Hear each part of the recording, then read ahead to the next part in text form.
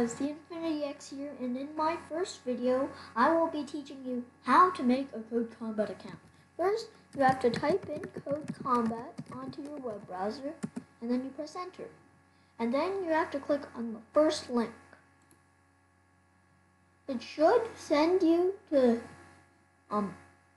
this page, and then you should click this blue button in the top right corner.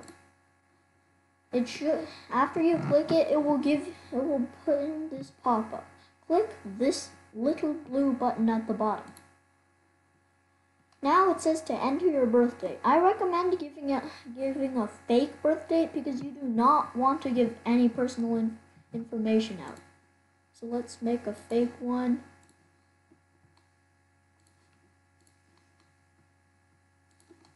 And then press continue.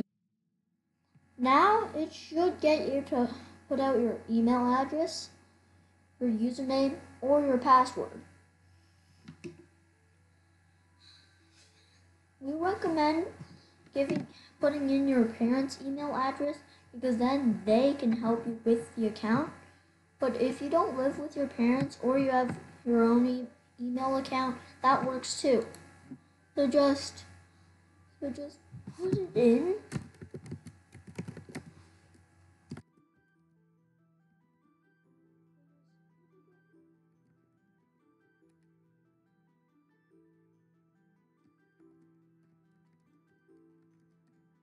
And then you put in your username. It can be quite literally anything that you want. And then you make a password. It has to be over 8 characters. And it has to be below 64 characters with no repeating.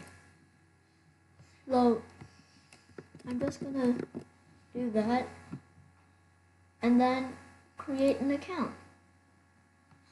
Now it probably should say account created. Write down your login. So it says that you should write down your login information in case you need it later. And that later is when you forget all of your stuff. So verify your email so you can recover your account if you ever do forget your password. Check your inbox.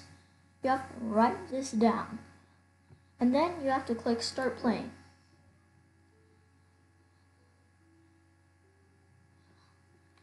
It should send you to this page, and then you have to click this green button, and boom, you have created your first personal account. Now, there might be a few things that pop up here, like this survey.